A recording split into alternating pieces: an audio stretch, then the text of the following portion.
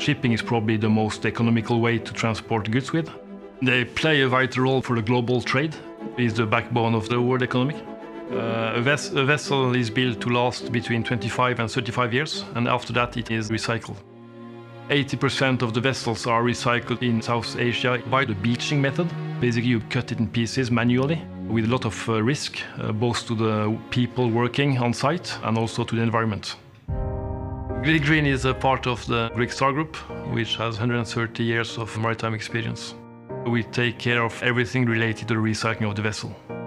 If you want the shipping industry to be sustainable, you need to take your own responsibility. There is pressure from all sorts of stakeholders like NGOs, but also cargo owners to deal with that. The current practices of ship recycling are rapidly becoming unacceptable. The core business of Grieg Green is providing the one-stop solution for ship owners.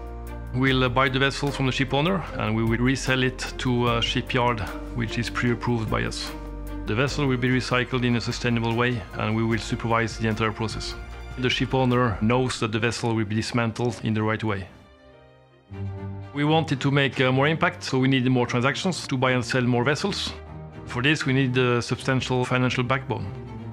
As one of the founding members of the Sustainable Shipping Initiative, our aim is to accelerate positive change by using our expertise and financial strength. Teaming up with Grieg Green is a good example of that. For Grieg Green, it's really important to have partners which have the same values and the same beliefs.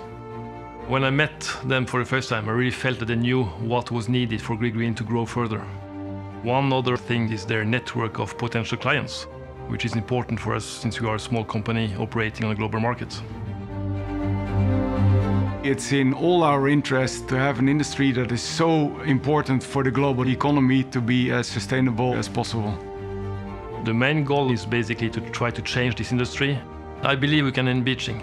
The potential is enormous. And at the end of the day, it's an environmental solution to the planet.